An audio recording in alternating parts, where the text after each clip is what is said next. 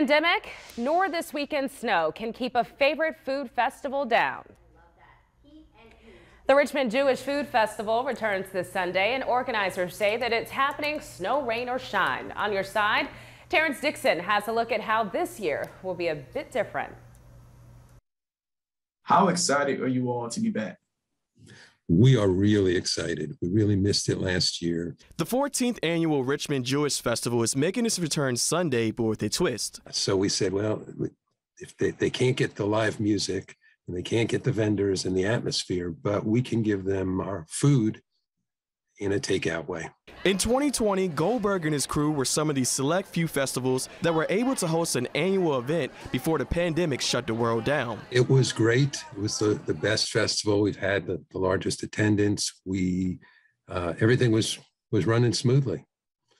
And then came 2021. Bombarded with requests to resume in 2021, Goldberg says they had some tough decisions to make. If we couldn't do it in January, maybe in April, or maybe in the summertime, maybe it could be just takeout when we said we're not going to hold a real festival. Although nothing stuck at the time, the idea snowballed into this year's event.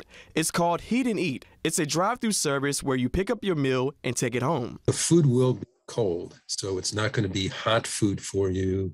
So people will take it home and cook it. In years past, the festival hosted its huge event inside of the JCC Weinstein building, but due to COVID, the festival is taking extra precaution, not only in the streets, but also in the kitchen, with a smaller number of cooks. We minimized what we were going to cook, so we reduced the menu some, but we still have lots of desserts and a reasonable number of main courses for sale. Orders can be placed online or in person, and while you're waiting in your car for your fan favorite item, Goldberg says he's put together something special to make the festival feel like old times. So I've put together recordings of the bands that have played before, and that'll be playing on an FM station that you can get in the parking lot. On your side, Terrence Dixon, NBC 12. All righty, thank you, Terrence. Well, organizers say that they are monitoring the forecast for Sunday, but they do say that nothing is going to stop them from holding the event. They have their tent up and they're ready to stay dry. To order online, just go to richmondjewishfoodfestival.com. All right, well, let's send it back.